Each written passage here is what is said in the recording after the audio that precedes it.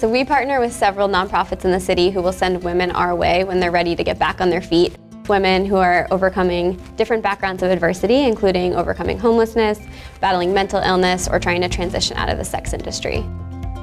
We're meeting with different organizations, meeting with different women overcoming adversity, saw that there was a gap in employment and that women were motivated to work but maybe lacked skills, experience, or confidence to be hired.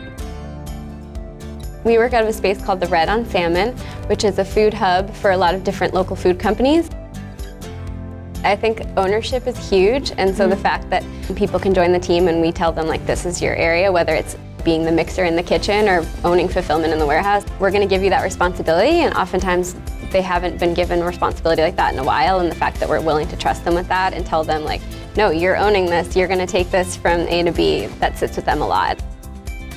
I was making nut butters on the side of my full-time job because I couldn't eat any that were on the market.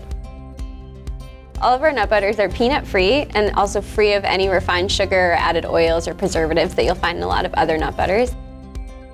We do use a sweetener. We use a little bit of honey, but less than a tablespoon per jar. And we mostly use almonds, cashews, and hazelnuts. A blend of these nuts makes for a really creamy nut butter, and it's more like a treat than your average jar of peanut butter. So not only are customers getting a really healthy product made of clean ingredients that makes you feel good and actually fuels your life, but they're also part of a bigger mission of spreading good in the community and providing opportunities to women overcoming adversity.